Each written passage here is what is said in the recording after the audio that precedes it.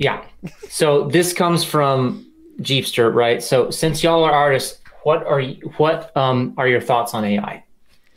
So my thoughts are that I think it's morally ambiguous. I think that this is a huge technological apparatus that sources artists' content illegally, and I say illegally because it is without consent or copyright or anything like that. And then it allows those AI models to be trained on a huge subset of basically scraping the internet of these things. Now, of course, each AI is a little different in how they do that, right? But I would say, like, I'm not a fan of that, and I would say that that I think it's pretty morally dubious. I think at the very least, artists should be asking permission, and they should be receiving a cut. I could go on, but I will let Nick put in his really 2 cents quick before. though. What version of AI do you like that you want to experiment with? Okay. So what I want to all negatives. Let's not right. all negatives. So I'll say this. I think that the technology itself is pretty revolutionary and it presents interesting ways to change how like our process for producing art, right? Even for ideation. So one thing is that, and I'm currently doing this. I recently just got I bought an awesome graphics card and I redid my PC rig, and me and my friend working on Eon, we are going to take Stable Diffusion and run it locally and train it only on the artwork I've done for Eon. I have a lot of images. That isn't to say that that's going to be enough for the training model, but I want to continually cultivate that and feeding it my art so I can then train it on various outputs. We're going to be pairing that with something called Comfy UI, which is a node-based program that or node-based interface, which is where sick. you can like pipe in new stuff, filters, new stuff for the for the AI to like ideate on. Yeah. And we want to do that locally. So I'm not ripping off any other artist's material. I'm just using my stuff. And like, let's say it's like, look, I want to explore a new spaceship design, right? Well, it's already trained on a lot of spaceship designs that I do, because I do quite a bit of them, right?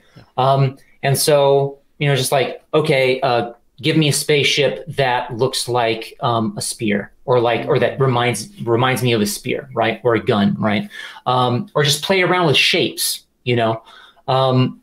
I think the potential is crazy. And of course, since I have just begun doing it, I'm sure there's ideas that are yet to be discovered, right?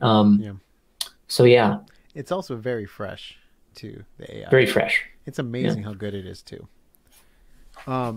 So guilty as I have been using AI in some of our deep dives and breakdown videos.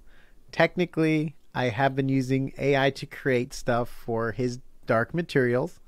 There's a lot of stuff in the book and a lot of non-artwork visuals that I wasn't able to find, and a lot of stuff the show didn't even cover too, which I did create stuff for Land of the Dead and other characters and stuff like that. And I know Kyle was a little angry with me at the time, and I wasn't angry. He wouldn't talk to me for 3 weeks. Oh my God. I'm just joking. But I did express my concern. I definitely did that. And I used it very sparingly. I don't think I used it over the top. And it was basically, though, I did probably steal people's artwork, to be honest. And I used it for content because Kyle has in the past done content where he's literally was drawing every single frame. Not frame, but every single image we would use in a breakdown video. And it would take him months to complete because obviously he doesn't have all day to do this. He also works, and we both work. We both have full-time jobs, and this is just like a little hobby for us on the side. We really enjoy just coming up here and talking and stuff.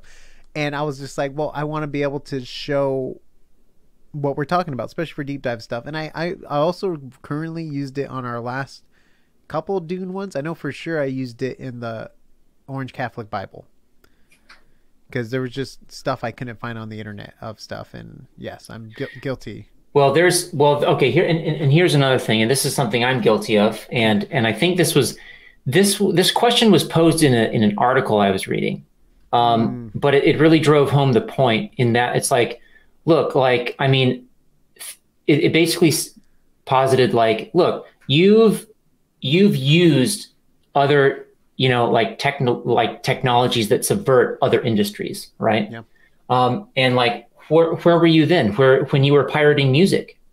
Yeah. Where was your concern for the musicians that made it, right? Where and I couldn't come up with a good answer.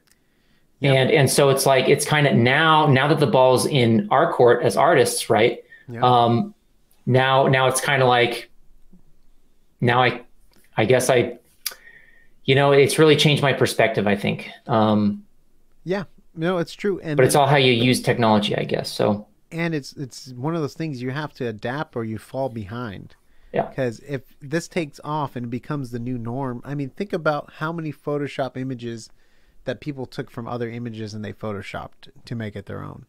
Or think about even going back to Andy Warhol, him doing screen prints of other people's artworks in prints and just duplicating it many times to creating artwork, or reproducing someone else's content or characters like, and making it his own. So it's a tough line with art, right? Because all art is kind of even using techniques used by other people and they expound upon it and stuff. So it's such a tricky, touchy subject depending on whose side you're on and what you're using it for. Because I have a buddy who also creates content on the internet, and he sees this as a saving grace, or not saving grace, but he sees it as a way to help him with his an enhancement, yeah, with making content. Because like honestly, I don't know how good those videos would have been with our deep dives if we didn't have a couple of decent images to show. I mean, I guess it would have been fine if you just want to hear my nasty voice and look at my ugly face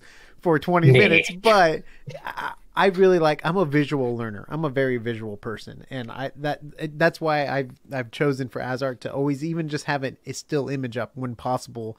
One, I forget people's names pretty quickly in shows. It also helps me when I'm talking about someone, I got the image up there. And two, I'm a visual learner. So but AI though, is it 100% good?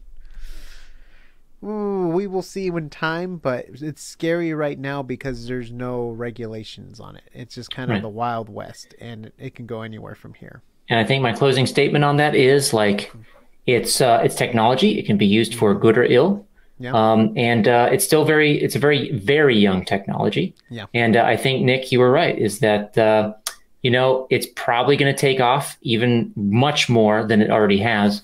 And it's probably going to be augmented into a lot of workflows in the future. So it's kind of get on board or be left on the wayside. Yeah. Yeah. And it's interesting, when I worked on Futurama, I was a 3D artist on Futurama where I did animation and I modeled and stuff. And I was talking to one of the 2D artists on the show.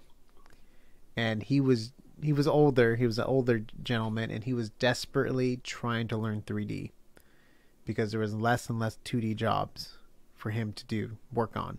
So he was doing everything he can to just catch up with the industry.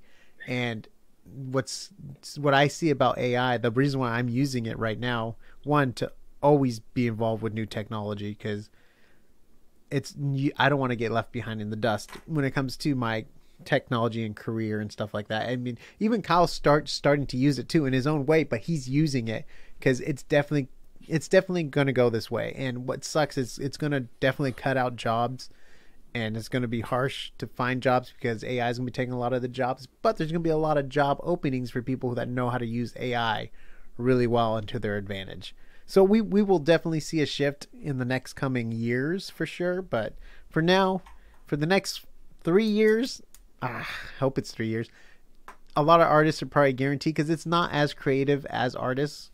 Don't get me wrong. The stuff is very beautiful and it can render stuff good, but there's something about a human mind creating something new. I think Casey Neistat, he did a video where he allowed ChatGPT to write his script for his video, and it was very robotic and plain. But it gave him establishing shots.